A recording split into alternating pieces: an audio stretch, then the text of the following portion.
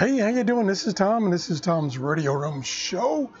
And I said I would do some testing of the reception capability of these two radios, the TIVDIO V-115 versus the HanRongDa K-607. And I was going to test it on AM, FM, and try to do shortwave. And I did some testing, and I'm going to try to give you the results. Now, it took me a long time to do this testing because the method I used is I used the ATS function of these radios, the automatic tuning and storing function, to search the bands. And that takes a long time, especially on shortwave. That takes a really long time. So that's what I did. Whether that's scientific or not, I don't know. To do a similar test, manually tuning through the bands using the buttons would take forever. So I wasn't about to do that. But I would have, most likely, picked up more stations because the ATS function goes through, it tunes to a station, and it only listens for a brief period of time to declare whether there's a strong signal, be it noise or a broadcast, before it stores it, and it goes on. And you can do an ATS several times and get different results. I only did it one time for each band, again, because it took a long time. And here's the results. Okay, let me find it right here. Here's my spreadsheet. I'll blow it up a little bit so you can see it a little better. Well, I'll try to. There we go. Okay, so here is the AM medium wave function using ATS function to find stations. And here's the TIVDIO. Here's the frequency it found, and here's the other radio and the frequency it found. Did it find these same frequencies or not, or did it find additional frequencies? In all cases, the HanRongDa didn't find additional frequencies that the TIVDIO found.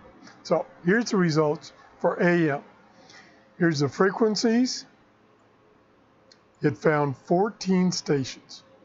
Now again, this is very empirical data. I could do this test a dozen times and find different frequencies, depending on band conditions and just whether the radio ATS function grabbed on to a frequency or not. I might call it the K-607, that's easier to pronounce. It found all but 3 of the ones that TIVDIO found. But I was able to, thought I had a note, yeah, there's my note down there, way down there.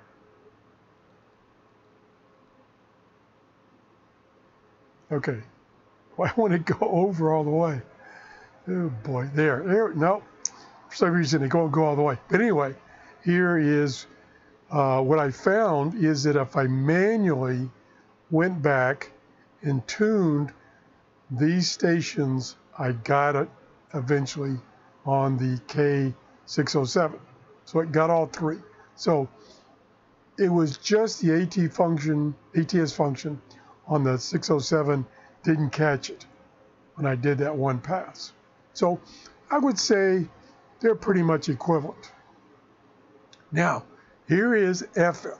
I found a lot of FM stations. Look at that. 30 stations on the TIVDIO. And on the K-607, I found 28 and 2, again, that it missed. I could tune it manually. Okay, didn't get much on shortwave. Of course, shortwave band now is in the toilet. I was using the built-in little short telescopic antenna.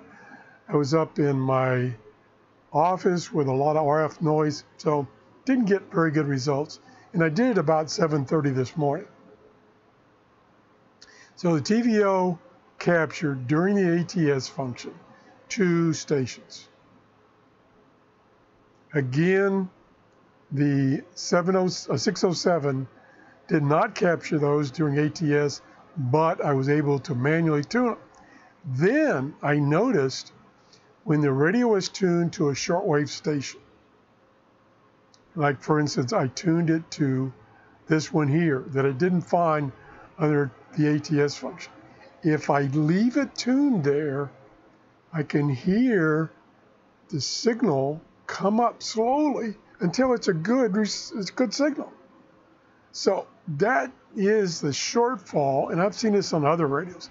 That's a shortfall of ATS. It's trying to get through this scan as quickly as possible so it doesn't linger long. So unless it's a really strong signal, and these are digital tuning radios. So digital tuning on these cheaper radios take a little time to respond. That's what I call muting while tuning. So if you're tuning these radios, for instance, manually, you can't just hold the tune button down or turn the tuning knob. You have to tune it a little bit, let it bring up that signal, and then you might hear a station. So that's what I think I saw here, and it seemed to be more prevalent in the 607. It was prevalent here, and prevalent here. 3 here, 2 here, and 2 here. So even though it's not a scientific test, it does give you some indication that the TIVDIO and the K-607 are very similar. Now, I did find some other functions that were slightly different on the 2 radios. And one thing, I was blown away because I could not figure it out. And there's nothing in the manuals of how to, on the TIVDIO, how to get it out of ATS mode once it's found some frequencies.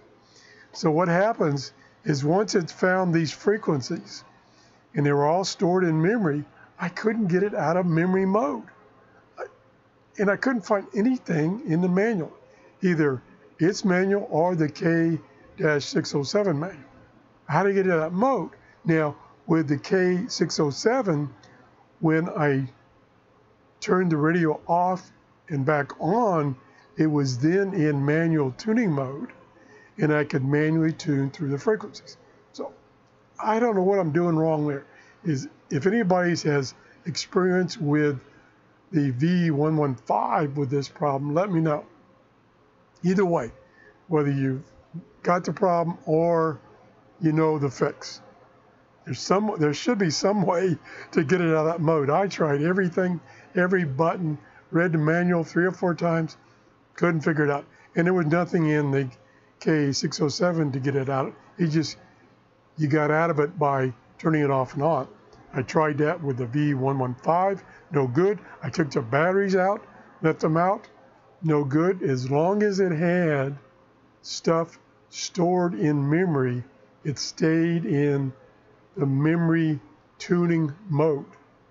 Now, what I did do is I did manually go through these, and I deleted them one at a time, and then it went into manual mode. But that was a hassle. Where here on the 607, I did not have to do that. So that was one of the quirks. So also some of the buttons on the bottom for changing the frequency and changing when you're playing music to change the track, they're slightly rearranged on the 2 radios. Not a big deal, but they're just in different spots. Lastly, when I went into the setup mode on the TIVDIO, at the top of the list of things you could change, it had I think it was 1.2, meaning version 1.2. I think that's what it was, with some number. And when I did that on the K-607, there was nothing up there. So they don't want you to know the version number. So I'm thinking that the K-607 is a different version of the firmware. And maybe this problem with getting out of memory mode tuning, was fixed on the 607. I'm just speculating. That's it. I'd love to hear some comments. I don't plan to do any more additional testing. It looks like the radios in general are the same. That's it. If you enjoyed the show, please give me a thumbs up and have a great day. Bye-bye.